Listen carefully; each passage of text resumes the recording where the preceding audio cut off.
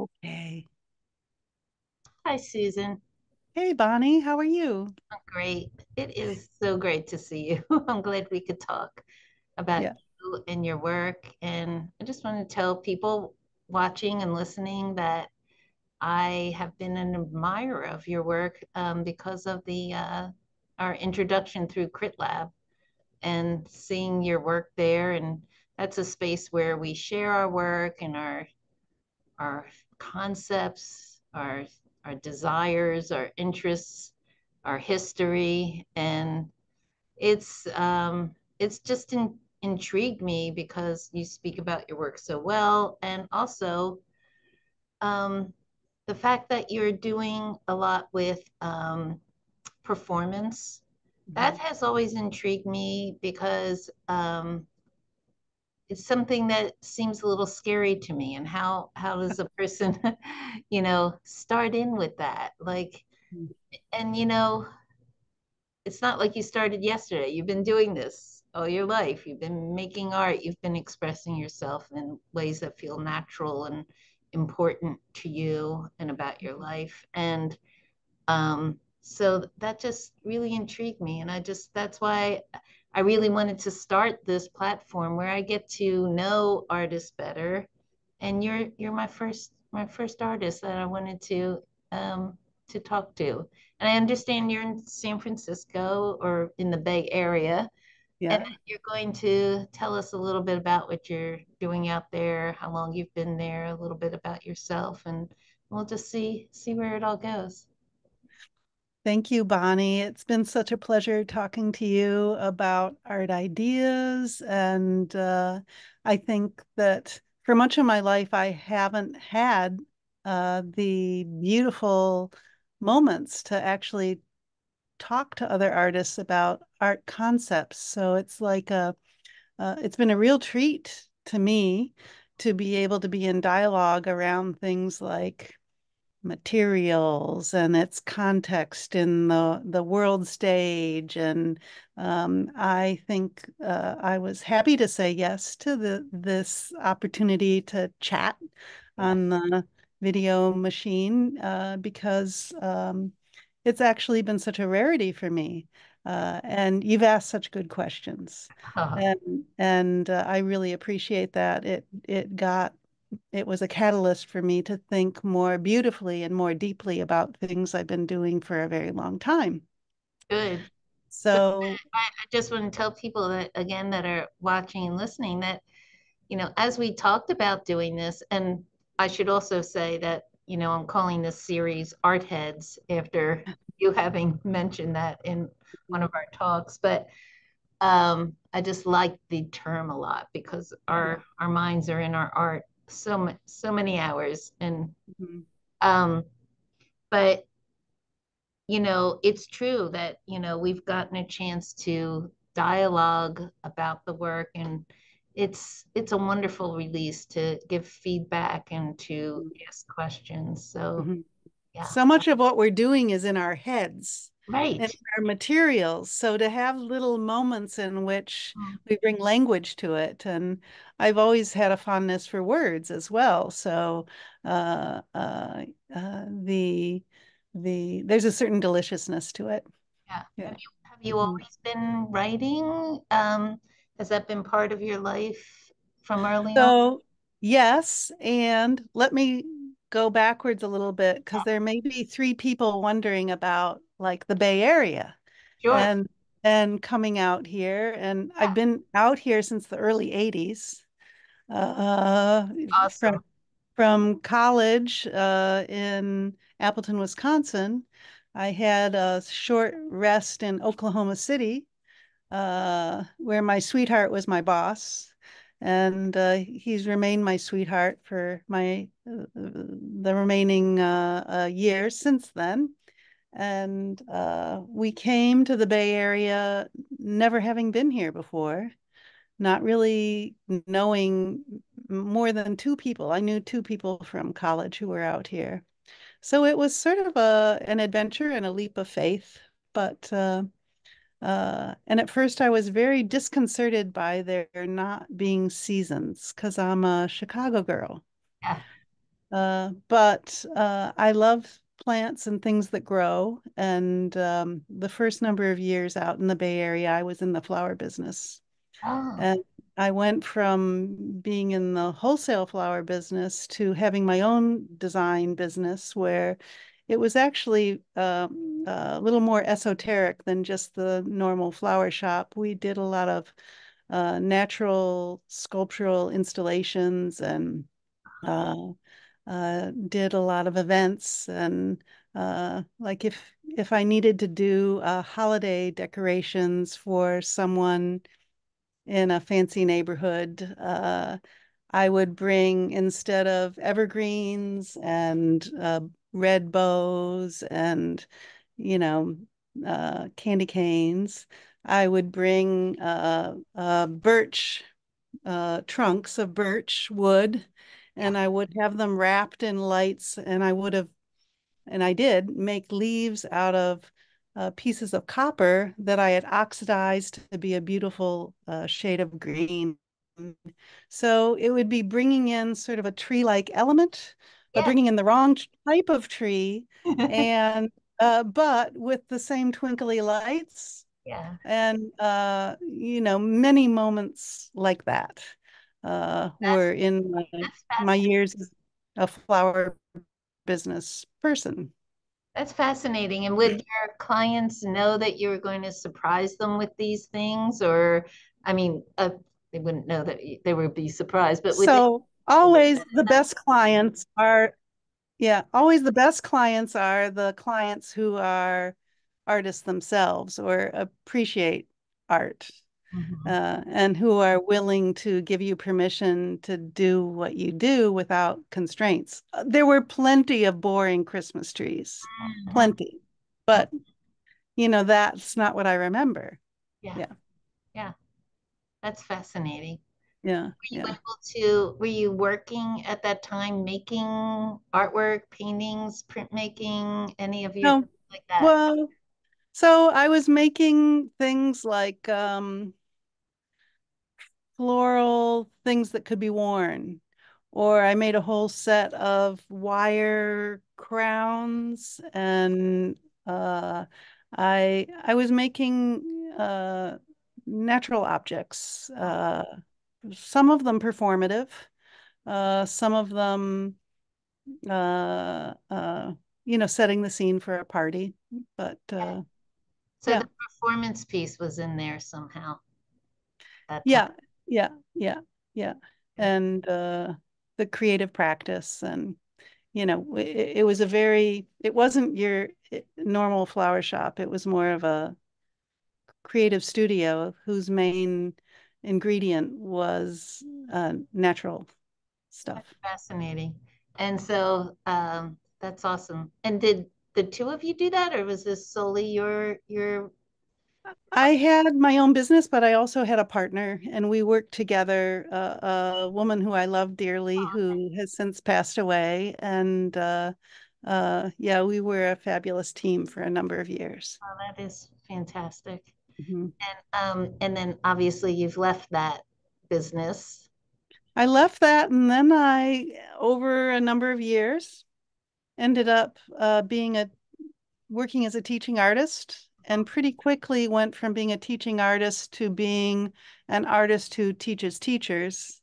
Mhm. Uh, and I did that for many years and was particularly good at being the translator between learning and understanding and making of things. And my teacher friends who know me uh, that they saw a special slice of what was possible with thinking and understanding for themselves and for their classrooms. So, Well, I love this. This just opens my mind up so much because I mean, it's a breath of fresh air to think mhm, like you were doing this with these tree parts. And I could just imagine you applying your wonderful openness to other possibilities, thinking out of the box, mhm, everything that you do. And yeah, I imagine that people who have been in a, you know, a construct that is supposed to be you do this, this, this, Mhm. and here you come, and Right. you're kind of like saying, yes, we can all do this, but we could do Mhm. it in Yeah. the way we choose. Yeah. I it I had to unlearn a lot in order to show up correctly for teachers and students. Mm. I was largely working with the teachers in the Bay Area, but in Oakland.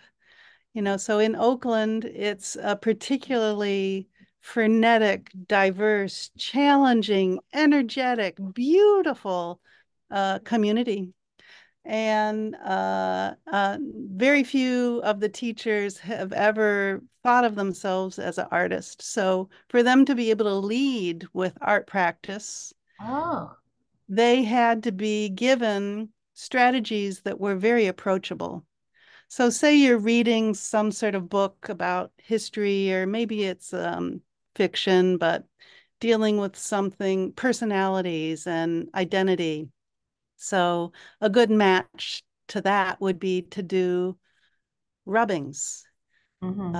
where you put paper over a surface and you have a wide crayon or a wide lead piece, and you reveal what's under the surface by rubbing the paper. So you are literally asking what's below the surface while you're thinking about what's below the surface in the narrative of the story or the history or the conflict that you're trying um, to relate to and to understand. So And this is the way they sort of brought their students into the conversation. absolutely, because a lot of their students were just learning English as a second language. So if you don't have a modality Uh, that is an alternative to the yes. the language, you're you're you're you're lost. Yeah. You're searching. Yeah. There's no communication. You Yeah, know, this is a way to communicate. yeah, yeah. So that was very interesting. But it also informs how I think about my art practice. It's very head heavy. Yeah. Like I'm thinking about process and intent and outcome and the systems that are maybe overshadowing desired outcomes. And uh, I very much need my art practice in order to exist as a human being. Yeah. If I didn't have it, I think that uh, I hate to think of what my life would be alternatively. It's essential for me to be able to have something for my hands to do, something that's an artifact as a result. And sometimes it's just 15 minutes in my sketchbook. And because of that, those 15 minutes, I'm a better human being. Yes, I know when I don't have time in the studio, I get very frustrated and very wound up, and Yeah, it just doesn't feel very good at all. So I can yeah, totally agree. Plus, I think I noticed that in you is that, this and many artists. I mean, there's no like, oh, I do art and the I'm this person and the rest of I mean, we're artists always. yeah, So it's not something separate. So, yeah, and I'm like that's the soul of what, I think, you what I've recognized in you. Like that's, it's the real deal. And then I think too, like some of the things that I learned about you, like from your history of, and your mom and growing up with, like we're going to talk about, the sense of care and caring and carrying. But mm, the way some of the things that like I'd like you to go into a little bit, which we only touched on, if you mhm, feel comfortable doing that, was, just like, you said your mom was like an anything goes and like this, like I'm so curious about that atmosphere because mhm, I think, when you grow up in something that's maybe different, everybody has different from everybody else, but when you really come down to it, but different in a way that's, you know, has its own special flavor to it. Hmm. You see, you're open to things in a way that maybe a lot of people are not, because you've grown up in a condition, in conditions that are not typical. Yeah. So I would like to hear a little bit, like, I mean, when you're ready, to bring that in, Yeah. um, a little bit about how, because now we're talking about how you know, how you applied yourself to education and caring. Hmm. Hmm. I Hmm. want to see where that goes. So, it's hard to tell this story with any sense of brevity, Mhm. uh, but it's a story that I want to honor. Um, I grew up in the suburbs of Chicago, so I had the resources that I needed. I had the comforts of shelter, and my elementary school had art teachers and music teachers, and we were free. We weren't worried as much about the threats of potential harm. We were out on our bikes, wandering, visiting friends. Cell phones didn't exist. We'd come home for dinner. Uh, And and it was beautiful.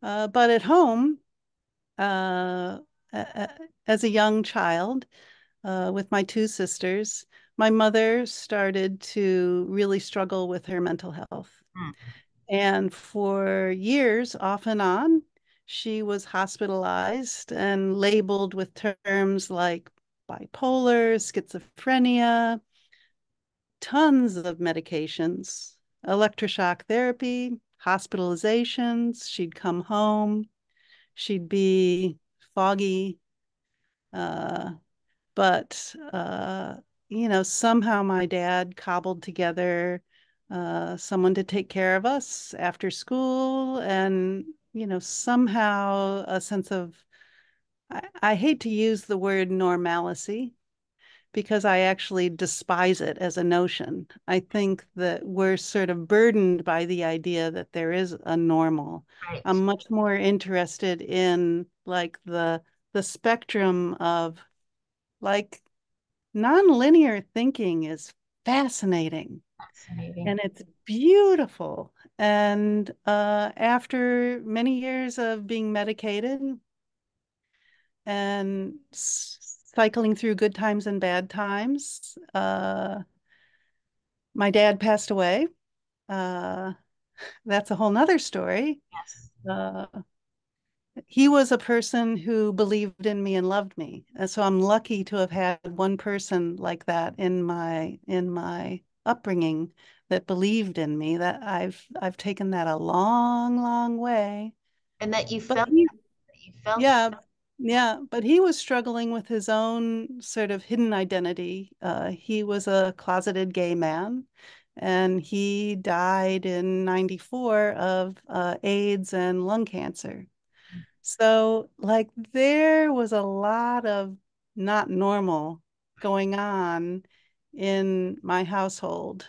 And when my mom would be hospitalized, no one in the neighborhood delivered lasagna. Like, if you have a heart attack or if you right, break a leg, right, there was a whole network of care. But if it's crazy care, it's like it's safer to stay away, perhaps. I don't know. Things are a little different right. now. I think people are afraid. And it might be a little different, but it might not be a lot different, Yeah, yeah, yeah, had that been yeah. happening today. So I became very good at translating nuances Yeah, and witnessing when things were okay and what was it that turned things to be not okay. Especially once I moved my mom out here to the Bay Area. Like Berkeley was great for her because you can be a weirdo in Berkeley, you know, and it has some smaller town vibes so that, neighbors, when they would see her doing something that was concerning, would give me a call. And, there was a bit of a web of care for her, but I couldn't sign on to a job that was like steady. Yeah. So for me, being a teaching artist where I could have smaller gigs Yeah. was much more ideal It was to more being a flexible. caregiver. Yes. Yeah, yeah, yeah, yeah. So I always had to search for those that type of work, Yeah. and always needed to balance needing to step away and out of myself into a sort of uh, uh, scope of care for people around me, whether it was my son or my family or my mother or, extended family members. So um, it was a beautiful but heavy lift. And in Berkeley, I worked hard to have my mom's medications lowered as much as they possibly could, to be on that edge of being um, creative Yeah. without being dangerous. Okay. Uh, we crossed over that line a number of times, but Yeah. that was my job. So I really like that space. I like that space that allows for being as creative as possible. Well, that is such a gift to her that you, Yeah, yeah. because I mean, it could have been more, uh, just you know, enough to like just put that away, like let's cover that up. But you Yeah, did, you really took the time and energy to, respect yeah, the individual. yeah, yeah. So that's It beautiful. it it takes more time to listen more carefully Hmm. and to ask clarifying questions. Hmm. Uh, but she could almost always explain where she was coming from. And it was like, oh, now I get it. Yeah. Like, okay. I kind of get that to some degree. I mean, I didn't have the same circumstances, obviously, but um, being a teacher for many years, educator, and Hmm. I, sometimes you meet people that cross your path and, you know, the words that are said and what's really happening, Hmm. might be very different things. And it is important to kind of, and when you've done it a number of years, you can hear Yeah, the difference. You can hear when there's something missing. So yeah, yeah. So that's, yeah, and part of that is that you've, had to sense those moments that were mhm, scary. Then as she got older, you were able to use that as like, oh, here's a point of entry or yeah, yeah, scary point. So, and your sisters as well, you've had to yeah, kind of manage, yeah, care for, yeah, and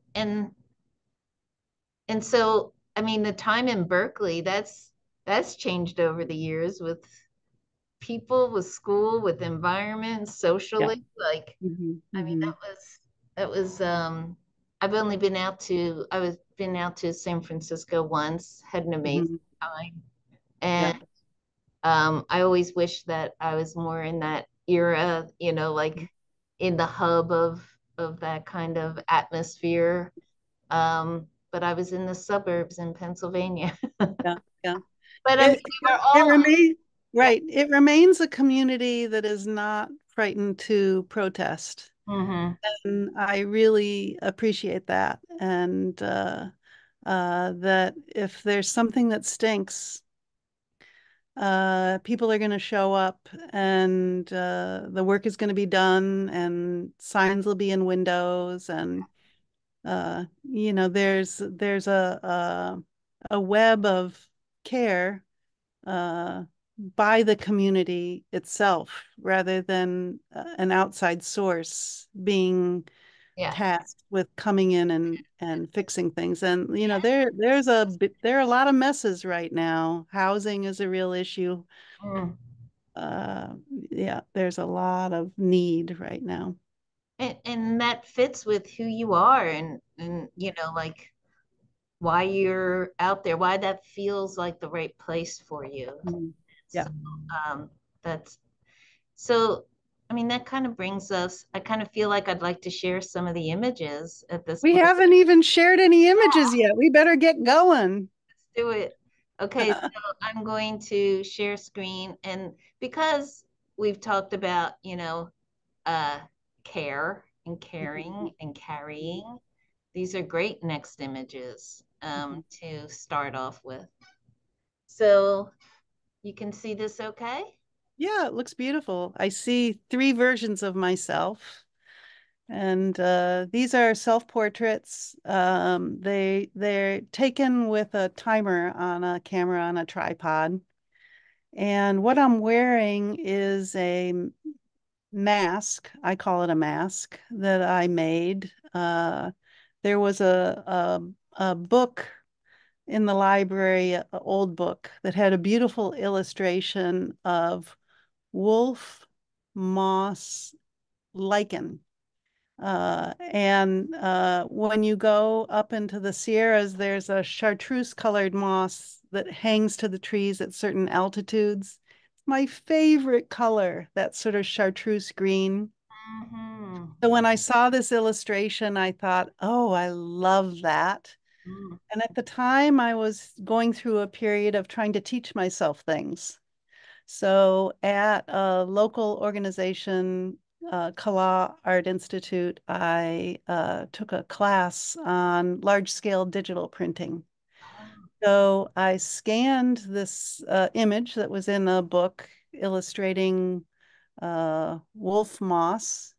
By the way, my last name is Wolf, right. so it has a particular humor to it. Not only is it a color of moss that I love, it shares the same last name.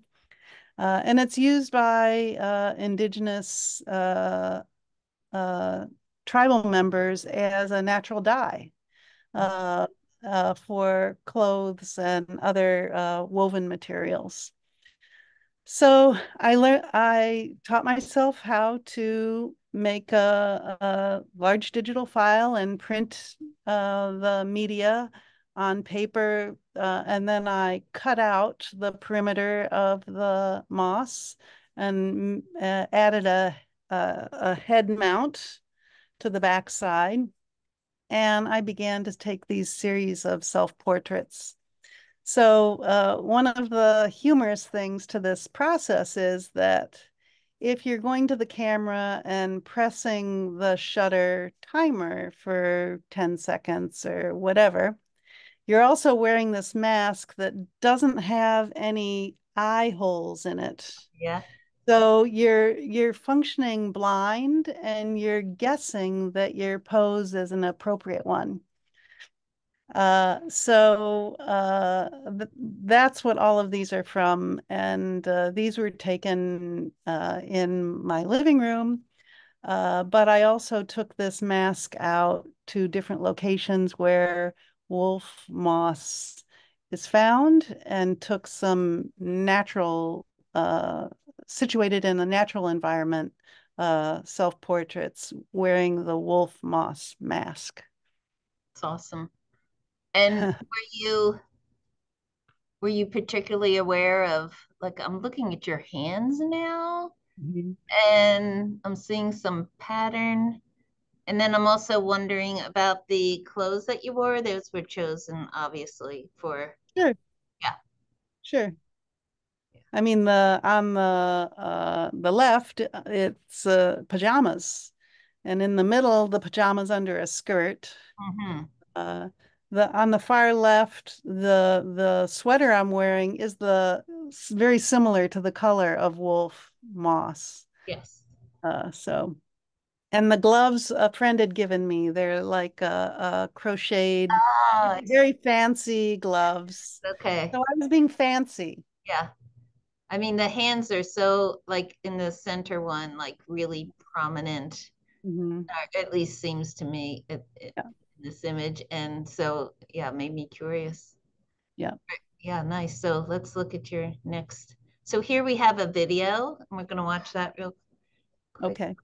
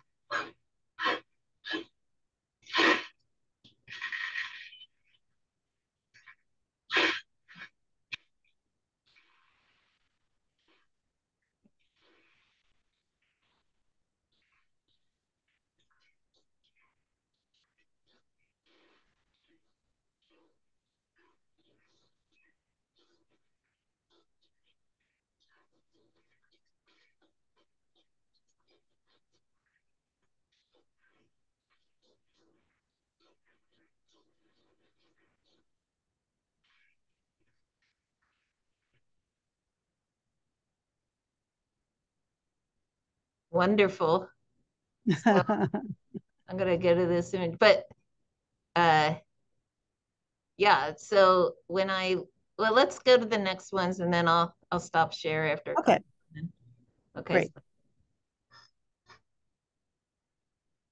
anything you want to tell us about this one? Well, this was during the pandemic, and I call this series of images uh, with and through the pandemic portal. And the location is in a park where in normal times there would have been many children laughing and playing. It's where summer camp is held. Mm. This is a beautiful lean-to structure where materials are stored, but there's also this beautiful stage created by these doors that can open or be closed. And there's a bench in front of the Oh, okay. doors. It was a perfect stage, and no one was anywhere, so it was incredibly private. And uh, I think that I was performing in the space and holding the grief and the change and the isolation and the Mm. Yeah, I think that's amazing. You can I'm smart that you use your body to feel these things. yeah, yeah. And then I've told you before, I mean, I don't know how you feel about it, but this image to me says so Mhm. much. It's the This this was also the pandemic was still, a thing, but up north of here, around an hour away, there's a space, artist residency space called In Cahoots Residency. And I had been there before, and she, of course, had had like cancellations and had to close down the residency. And she just had gotten to the point where she felt like she could invite artists up if they wanted to come. And I was like, hell yes, I'm ready. This was when I was just beginning my current body of work about care and caring. So I was prototyping a bunch of things. Mhm. Like, was this idea as an artist about wanting to honor the labor of caring and caring? Did it mean that there were objects that needed to be made and carried, or did it mean something else? I wasn't quite sure. So you can see that I sort of use some clips and brads to bring form to this stiff paper that was sort of like a big burden, but really I was just wanting to sort of embody the gestures of a heavy weight being carried Right. uh, in this space where the in the field where the residency was held. So I see. uh, set up my little camera on my little tripod with my 10-second timer, and this is the result of one of those. That's wonderful. Mm-hmm. Should we move on, or do you want to stop? I could stop it Well, for a second. briefly, let me tell the story of that one video that had the shaker. Yeah, that's wonderful, and I love the seeing, some people walking across in the back. Right. Yeah, Hilarious. yeah. Just hilarious, right? So, I did 10 performances using these bags. And these bags are made to haul foodstuffs or landscaping materials. And they're industrial bags, very, very strong, and they're unique in that their handles are generally used for a forklift to go through the handles and then carry them. Okay, Um, there's a gusseted opening at the top where material it fills it, and there's also a gusseted portal at the bottom where the material would be delivered. okay, Ingenious, right? yes, One day there was a construction project in my neighborhood, and I saw these bags lined up, and I thought, those are great. And I watched them over the next week or so, and I saw the forklift. It was actually like yeah, a dance performance, the forklifts yeah, carrying these bags, and yeah. splendid. So I had a friend, a great friend, who was willing to do some dumpster diving.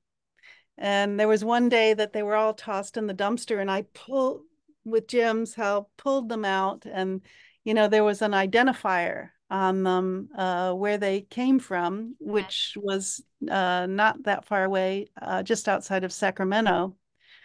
So I used some of the bags just to begin from the dumpster, but I also ordered a full set of, I think, a dozen of them. Mm, They fantastic. generally they don't sell these bags in fewer than 1,000. So, to get a call from them that they actually had some, I had to drive there and pick them up. But That's great. they're these fantastic objects because I was able to wiggle through the portal Yeah. and inhabit the interior of these bags. And you could see I could walk, I could roll, I could jump, I could. Um, uh, to me, it was a great uh, freedom, but also a great metaphor for what women experience in their bodies all the time. This sort of veneer of it's a veneer of protection, a veneer of uh, shame sometimes. It's like a compartment. Yes. Uh, it's a blindness. Yes. It holds all of these assumptions about who's being merchandised and who's being transported and who's being delivered. Um, the performance sites that I chose, each one of the 10 of them, each one of them had stage-like appeal. Like one is a amphitheater in the woods where sometimes they put on theatrical performances in the summer. Another is a set of stairs going up the hill where there's a fountain at the bottom, and it's just dramatic, but Hmm. very few people are there ever. The location that that performance was, I did it on Veterans Day, and it's up in the Marin Headlands, which is a national park.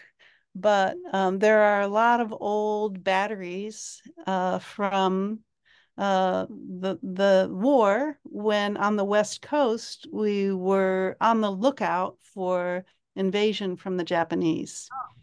So there was a whole military installation there, and gun embattlements, which is what this surface Wow. is, Yeah. where they were on the lookout and ready. Yeah. They were ready. Yeah. Um, Now it's a beautiful view, walk along the ocean with the bluffs, and there's an artist compound there and a marine mammal center there. And but I went up there by myself and staged this performance. And Yeah.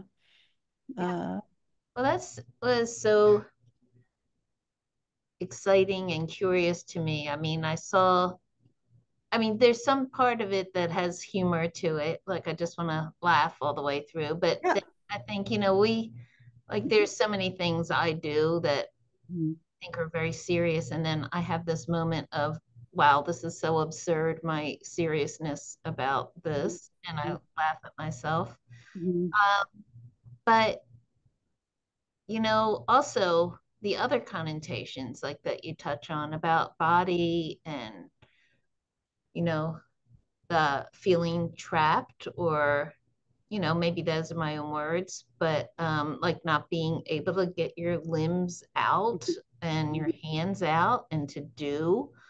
And I think that was one of my questions early on was about, performance, about using the body, about, I Mhm. mean, a certain, maybe for me, it would feel uncomfortable or this shyness, but I was so intrigued by your interest in doing this like without any audience, with just taking yourself and doing this, you and the camera and Mhm. everything Mhm. else that you engaged with. Mhm. So I asked you about body and um, just how do you feel making these and what comes up for you as you're doing performance and what kind of history about body do you feel is important that you bring out, or maybe it's not just about body anyway. I think it's part of my practice that is just honoring myself. Mhm.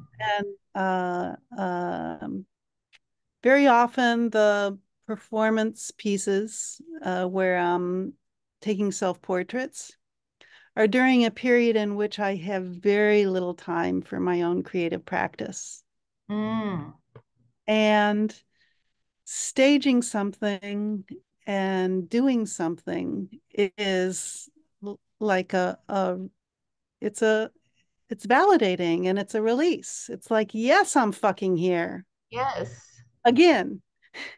Yes. And uh the the video pieces, I did those because I really wanted to teach myself video editing. Mm. It seemed like the world was changing as an artist, and so much was happening on these machines. Yeah.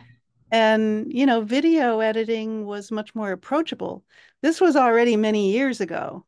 So it's gotten, a lot more uh, accessible even since then. So I was experimenting.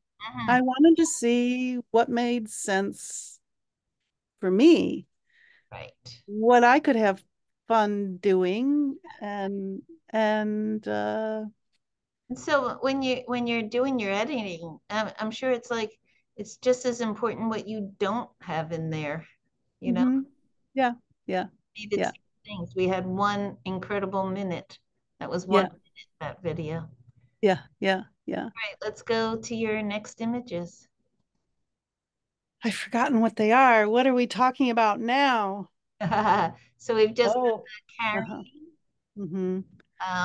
and let's see, we can go through quickly and see so you can see what's up next, next, next.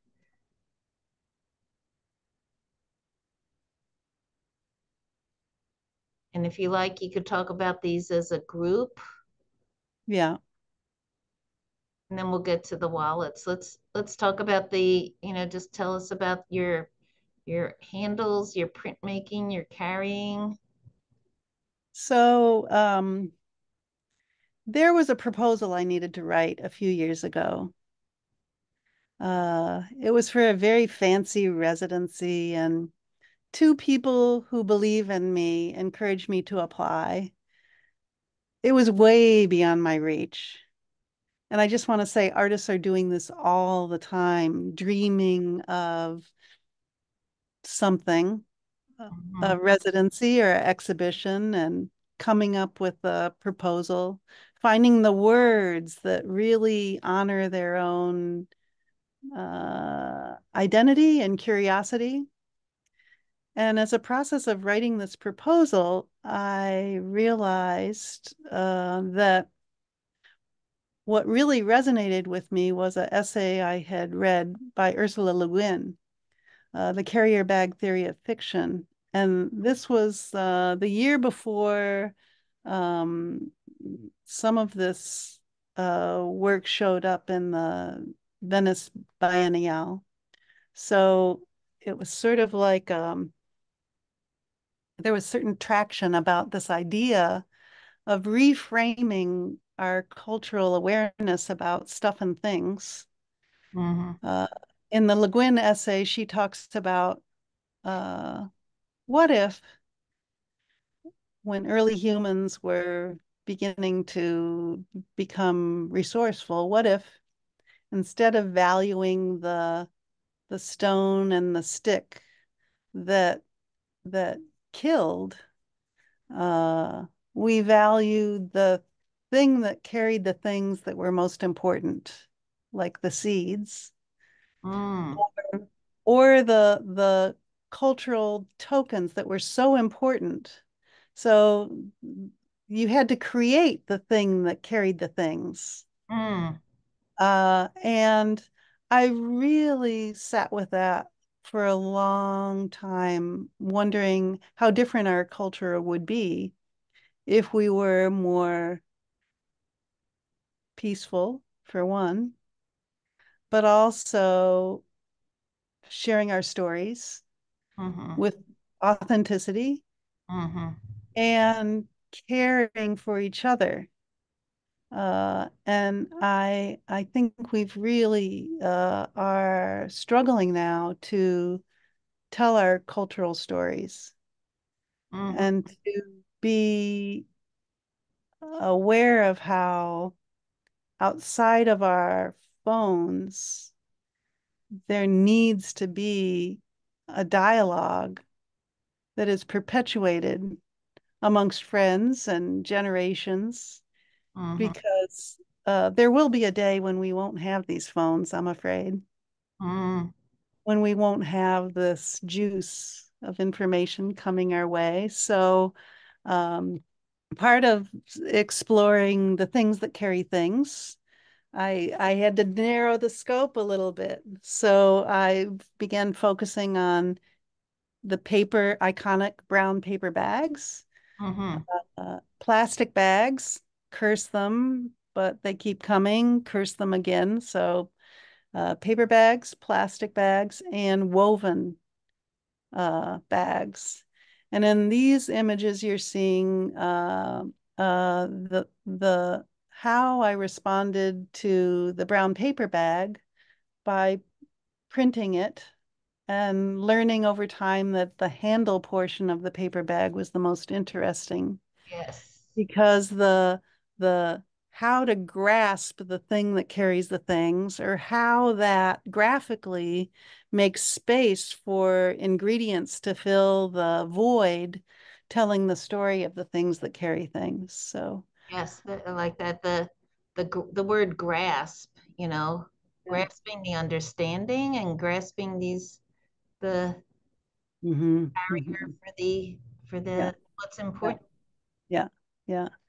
And So then it's just me grinding on an idea and the last image with the hand around the pages, those are 10 book covers, and this next year I'll be working on the contents that will go oh, in these okay, great. books. Yes, yes. And it's like bookmakers, the last thing they design and fabricate is the cover.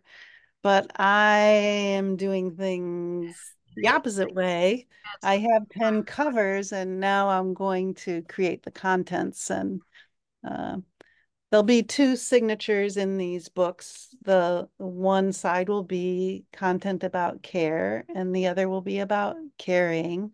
So there'll be some text and some imagery, mm, and some of it will be scanned from my printed work and be have a digital output so that I can have a volume of images to go in the books. when you say a digital output, how is that going to work? Well, you get a digital file of any of the monoprints, Uh-huh. like say the seeds, for instance, and you scan it, and then you use a printer Okay. to output the image. Like you can choose your paper, so it can be it'll probably be a very poetic thin page of paper, but I'll output you know, 10 versions of that image, and then it can be cut and folded and seen in the book. So the monoprints are beautiful in person. Yeah. So I'm hoping that being able to get reproductions of those in this book, that Yes. it'll sort of spread the beauty in a very tactile way. Yeah. Yeah. And when we talked about these a little bit, when we all got together on Mhm. Lab, like I just saw these as as negatives or, scans or as, kind of being. Mhm. They do have an X-ray quality, Yes. like they're seeing through. I love Mhm. monoprints and printing, and Mhm. that's what you do too. And Yeah. these are just fabulous, like Mhm. prints of the. Hey, when Mhm. I asked you about digitally, I mean, it crossed my mind, like just having this bag and then opening it, and there be a digital image, like an Uh-huh. actual iPad inside, where we'd see a video, like when we open up a paper bag. Uh, Mhm. that could be. And then you have this series with the wallet, like Yeah, based on your I mom's wallet.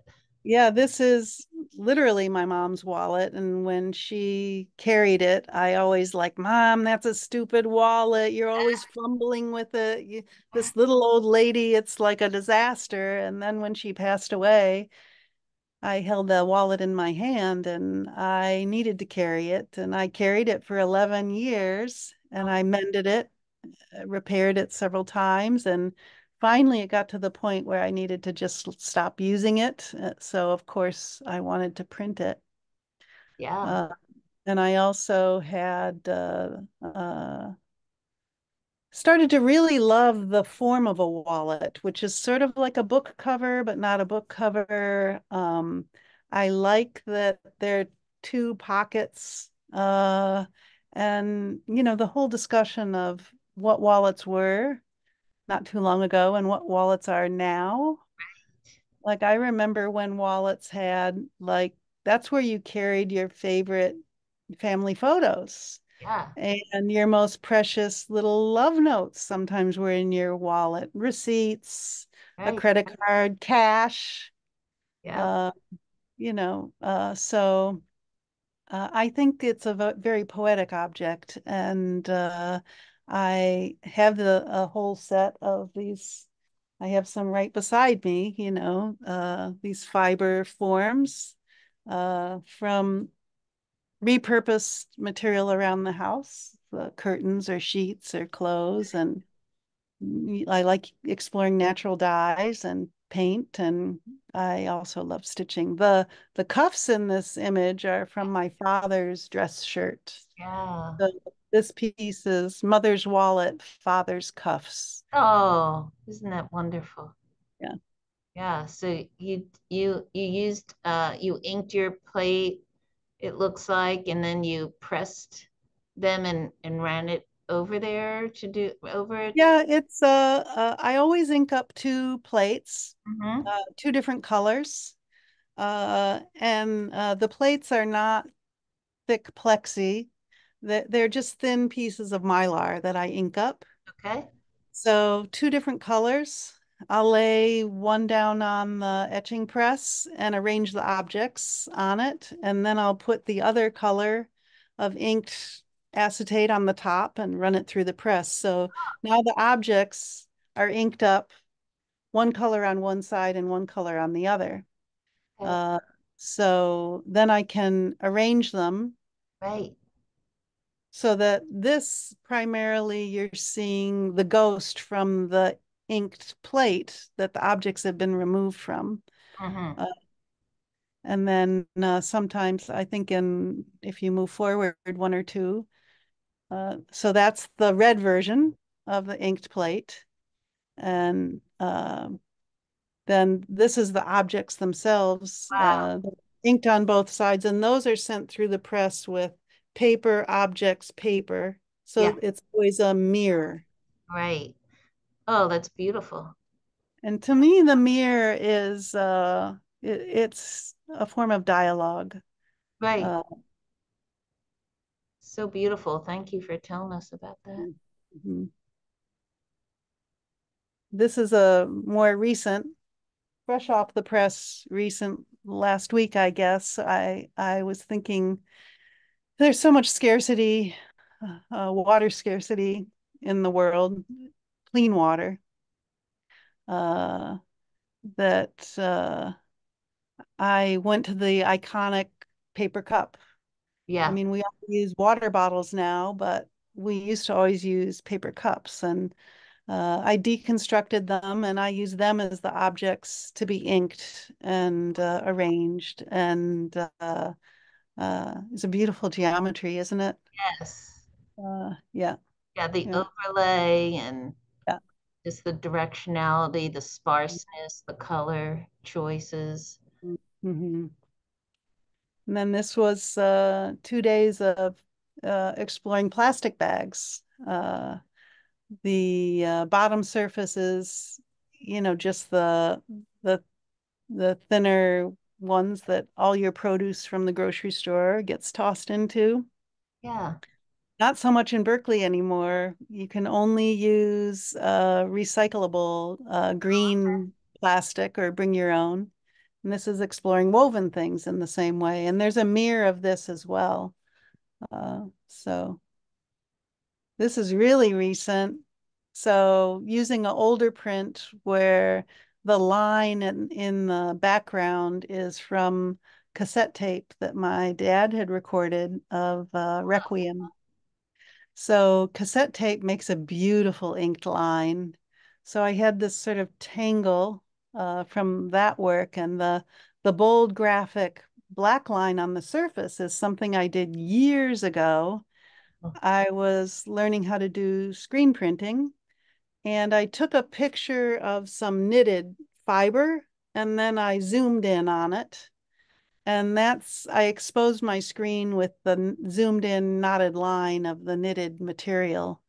So it's the title of this piece is Remembering and Forgetting Craft. Uh-huh. So the fiber pieces suspended from the bottom are this beautiful, very raw sheep's wool that a friend, friends, they know what you like, and sometimes they send you these things, and it's been looking at me on my shelf. What am I going to use that beautiful, curly, Yeah. angelic sheep's wool for? So it really made the third tier in the progression of the Yes. tape line, the knotted line, and the raw material. Yep. Yep. Wonderful combination. Mhm, mhm. Mm. I could just feel it. Like Yeah, I could feel the embossed quality. mhm. Yeah, yeah. So, well, there you go. This is my most recent self-portrait. I don't know, you have to look, but that's my hand in the middle, and it's a reflection in the front window, Oh, my living room. I realized my hand was out there, and yet it was here. yeah. It's awesome. So. Wonderful. Well, that gave us a lot to understand and learn more about you. And um, I just, it's wonderful to see that you can go in and out of all these practices. And so I imagine, and I think this is true, you don't feel like, oh, I have to stick with this material and this process, and then I'm staying here and now it'll be something new. You can weave in and out of all of these processes however you like at any given time. I get bored very easily, and I always like to experiment.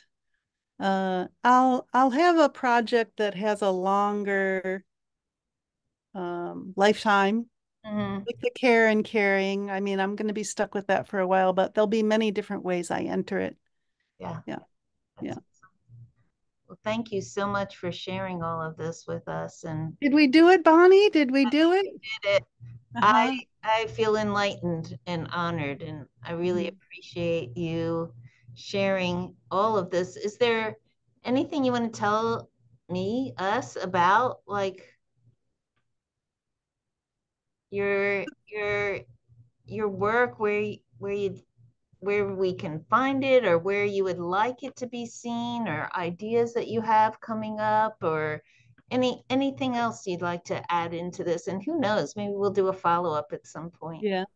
Well, I think there are many people who identify themselves as artists, artists who are not in the fancy galleries, artists who are, um, searching for venues that have some wall space.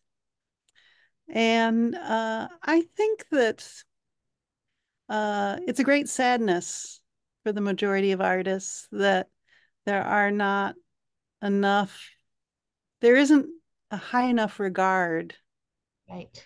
for the ongoing work of the legion of creative people doing cool stuff. Yes. And it's really a cultural failing, I think, for us. I think that it's my dream that there would be more community spaces where local artists would be, their work would be valued. And I mean, local artists who don't have their MFA, but who have been creating, just like bosses their entire life. Yes. And I think that it's a sadness that so much of this work is hidden. Hmm. And uh, I think that's my story, and it's one of the reasons why I'll fool around with Instagram or video stuff, just to try to broaden my scope a little bit. Well, I think that's 100% true. Mhm. There's so much great work being made, and Mhm. so relatively few ways of getting it out there. Yeah, And yeah, we, most artists want to share their work. They want yeah, to, yeah. and there's these built-in systems that are really challenging.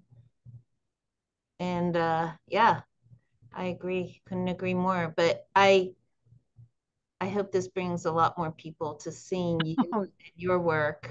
My fan club will grow exponentially, no doubt. And why not?